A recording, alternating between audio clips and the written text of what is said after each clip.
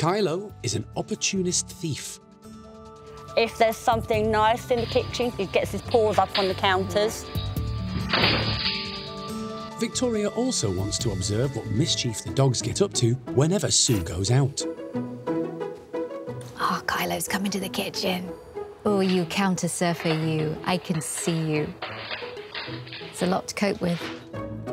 When you are in the kitchen and you just want them out, I want you to teach them how to stay behind the line. What I want you to do, you're going to get a treat and you're going to drop it just here. As you do it, I want you to say back. Watch those back legs. Back. Good boy. Right, that was really good.